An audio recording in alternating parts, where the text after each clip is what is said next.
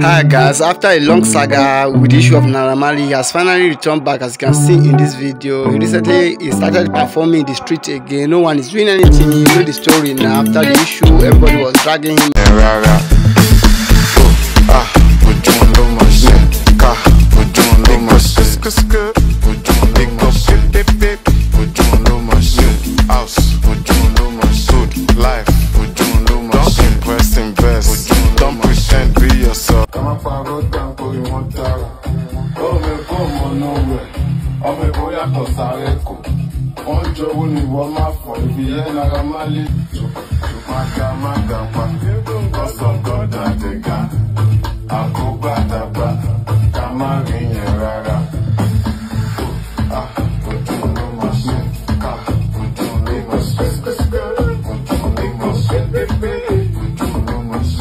Don't forget to watch Marvelous Update TV. Support us by liking this video and also follow us to enjoy more updates like this. We talk about football clubs around the world. I will bring you everything that has to do with your favorite celebrity. We update you. Don't forget to like and share. Thank you.